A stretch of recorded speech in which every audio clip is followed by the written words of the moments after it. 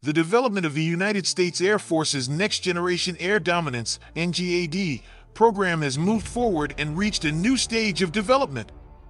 The goal of the Next Generation Air Dominance (NGAD) program, which originated from a 2014 DARPA Air Dominance Initiative study, is to field a new fighter aircraft in the 2030s to replace the F-22 Raptor. It won't be just one aircraft, but a number of manned and unmanned systems. Air Force Secretary Frank Kendall told reporters at the Air and Space Force Association's annual conference on September 19th that we are working on the actual design of the aircraft, so we are in the engineering, manufacturing, development phase. The Loyal Wingman concept is still part of the overall NGAD program, and the future fighter could be accompanied by 4 to 5 drones. These robotic wingmen would carry a variety of payloads and be capable of performing a number of different tasks, which could be determined by the manned aircraft. It could be a team effort with one carrying a sensor, another as a bomb truck, and the other as a decoy to draw enemy fire. The goal would be to protect the human pilot and make sure pilot gets home safely. The drones would be expendable to ensure mission success while decreasing the risk to the pilot.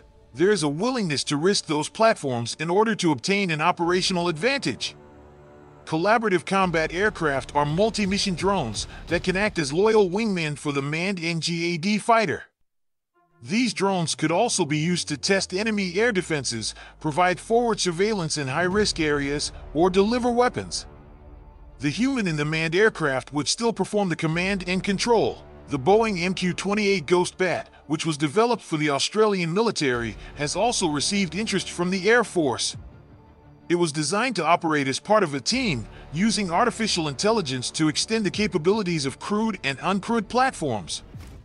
The U.S. Air Force has discussed the NGAD family of systems with its Australian counterparts, and it is possible that Australia will be able to participate.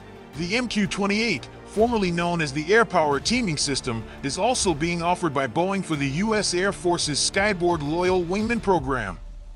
The project is said to encompass a variety of systems that will form an artificial intelligence-driven computer brain capable of controlling both networked, Loyal Wingman-type drones as well as more autonomous unmanned combat air vehicles.